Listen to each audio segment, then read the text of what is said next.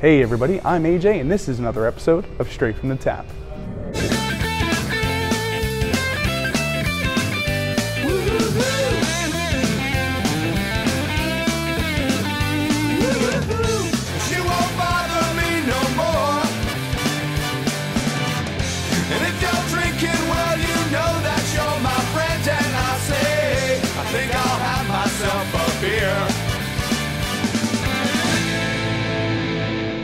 So it's not very often that I get to check out breweries shortly after they opened. So obviously that's why I hurried over here to King of Prussia, PA, just to check out the beer and the good times being had here at Workhorse Brewing Company.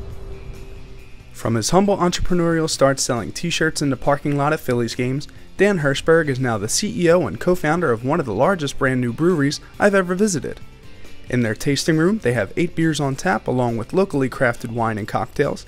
And from the tasting room, you can see into the brewery through a large window and watch the magic happen. Now while sipping on some beers, you can also get your game on with shuffleboard, cornhole, and other fun games too. In addition to their tasting room, there's also a German-style beer hall and a comfortable lounge inside a cutout shipping container. Now they don't serve food here, but they do have different food trucks Thursday through Sunday, or you can even get food delivered. So I sat down with Dan to learn some more about this awesome place, which is Workhorse Brewing Company. So I am here with Dan Hershberg, who is the co-founder and CEO of Workhorse Brewing Company, and he's just going to answer a couple of questions for us about this awesome brewery, and then we're going to get to taste testing a couple of beers. So Dan, thanks for sitting down with me. My pleasure. Thanks for coming to drink some beers with me. Yeah, absolutely. So now, when did you guys actually open? So we opened our doors September 14th. Okay. So it's been a 3.5-year process building out this brewery and coming up from idea to doors opening. But yeah, September 14th was the grand opening. Cool.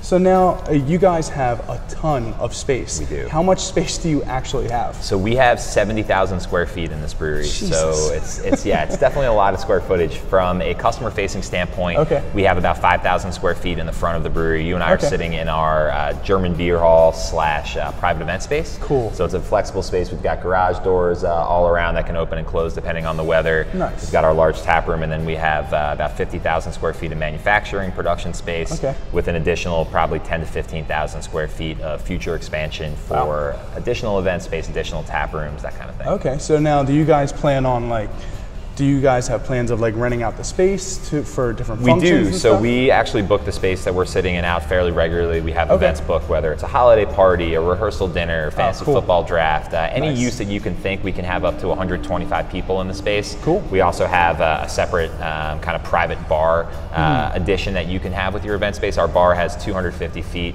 of square footage available. So if we close down one side to attach it to a private event, we still have plenty of service for the 5,000 square feet of tap room. Oh wow, that's awesome. Now, with all this space, how much capacity do you guys have for brewing? Sure. So from a brewing side, we have a 30-barrel brew house.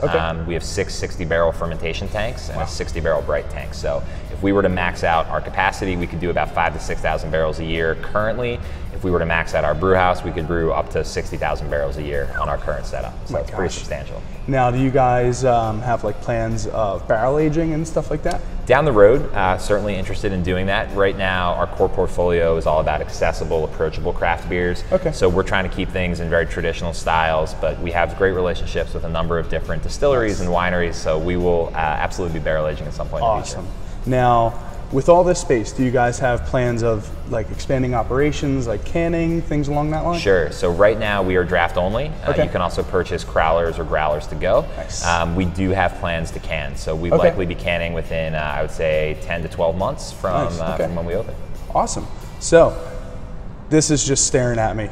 We gotta let's try you a don't want couple to hear of me these talk. beers. Let's drink some beers. So, what is this first one? We got the Vienna? This is the Vienna Lager. So Nate Olewine, our brewmaster, was most recently at Devil's Backbone, where he brewed for about 5 years, grew them from a brew pub into the production facility that they occupied on a 120-barrel Rolex system. So super experience in terms of scalable commercial grade beer, and the Vienna Lager that they brewed at DB was their cash cow. That was really their core beer. Definitely so we wanted had that more than a few times. It's a very tasty one. So our Vienna is obviously going to be a little different than that.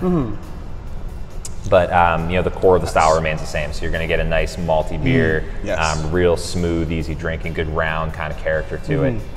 This is, you know, an all year round, everyday type of beer. Most definitely. Really great with food as well. Could definitely just see this, you know, sitting in the parking lot, tailgating for a game kind of thing. Yeah, twist my arm on that one. So now this next one is, this is the West Coast IPA. Yeah, so this is the West Coast IPA. We actually have 2 IPAs on draft. So we have 8 beers that we launched with, all of which we did in 30 barrel batches. Okay. So first go around, we're really excited with where the beers have gone. Nice. We know that for future batches, things are only going to get better. Nice. This West Coast IPA is going to be more of a traditional IPA, so you're going to get that piney, resiny kind of hop character right off the get-go. I think when we brew this beer again, we're going to go for a little bit more of a rounder finish, maybe a little more malt backbone to complement the hops. Nice. I think it's a really solid IPA, but I'm really excited to see where it goes in the future. Yeah, I definitely had this the last time. Took a crowler of it home, actually. Yeah, it's a very traditional West Coast style, and you'll notice that with all of our beers. We're not trying to reinvent the wheel. We're trying to brew styles to their traditional characteristics. Gotcha. So I think this beer is just a good everyday IPA. Yeah, I mean, definitely good hop character, a moderate amount of bitterness, and a nice, like, resinous pine on the back end. It's actually really good. Now, I've been always pronouncing this incorrectly. As had I previously. So I always called it a Marzen, but it's a Märzen. It's a Märzen, correct. Okay. So our German friends in Roleck, who did the manufacturing of our facility, made sure that I pronounce this correctly. But yes, it is a Märzen. This is our fest beer. This was kegged last Thursday, so just under a week ago, so super fresh. Okay. This is going to be your traditional Oktoberfest beer. So they would brew this in March, have it in October. All of your beer halls, this is kind of your outdoor drink all day type of beer. Yeah. I love this beer. Getting a little bit of that sweetness, good malt character. Yeah, a little bit of spice too. Yep, absolutely, but not overwhelmingly so. Yeah, it's very, very smooth.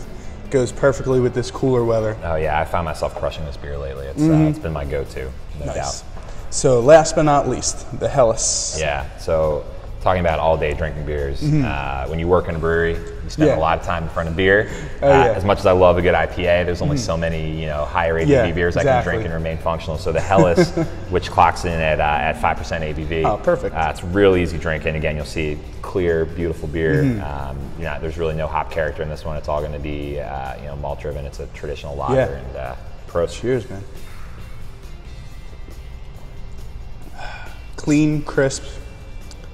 Yeah, I heard you mention gateway beer earlier in our conversation off camera, and what I found for a lot of folks when we bring people in here, it's all about giving them that, whether they're a craft beer aficionado or someone new. Door. And this is a great entryway for that. So when we have guests come in and say, hey, I don't drink craft beer, I like Miller Lite or Bud Light, say, great, well, let me give you a couple options, and I think the Helles is kind of that really nice introduction for folks. Nice. So now this is, I can't remember, this is qualified as a lager or a Pilsner? It is, it's a lager. Gotcha, okay. Yeah, so that just gives it that ultimately smooth mouthfeel and stuff like that. Yeah, very clean and crisp, and we really try to lead with our lagers.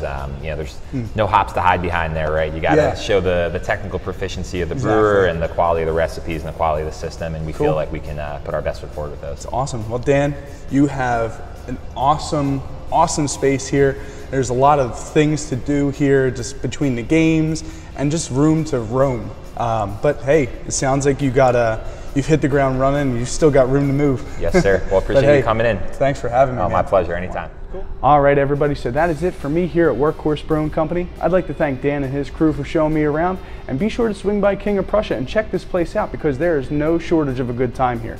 So with that, I'm going to sign off, and I'm going to say happy drinking, my friends, and cheers. I'll see you next time.